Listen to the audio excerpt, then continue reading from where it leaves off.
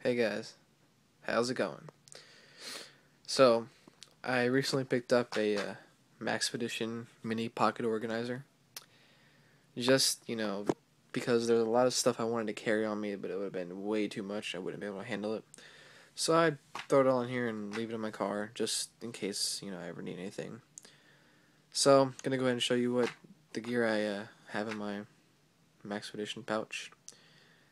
And hopefully you're interested in this. I don't know. But anyways, here we go. Start off, I got a carabiner on the strap handle thing. You can never have too many of these, so it's a good thing to have. I don't put anything in the mesh pocket, just because it's so packed full of stuff, there's no point in it. But inside we have, we have 2 AAA batteries for my lights that I carry, a CR123 battery for my Cork Mini 123 flashlight, fire steel, Gerber shard, which is, I use the pry bar mostly in this, but it has some other tools too, so that's good. A little Bic mini lighter, chapstick right here, and then this is a one of those pen screwdrivers. Like, it's got your Phillips and then you take it out and you got your flathead, and then on this end down here, it has a smaller Phillips and flathead.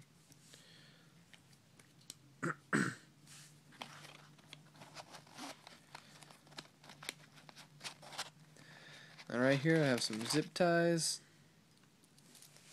just in case. You never know when you might need them. And then clipped on this little strap thingamabob, I got a little Energizer key light, just extra light. You can never have too much illumination, so it's a good thing to have. And then down the bottom here I have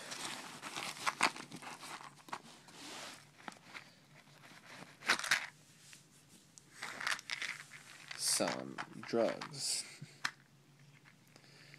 This is just some, allergy medicine, some pain pills like Tylenol and whatnot. But anyways, over to this side, I have a Buck Edge Master, which is just a sharpening rod that comes out, just so I have a way to touch up my blades if I ever need to.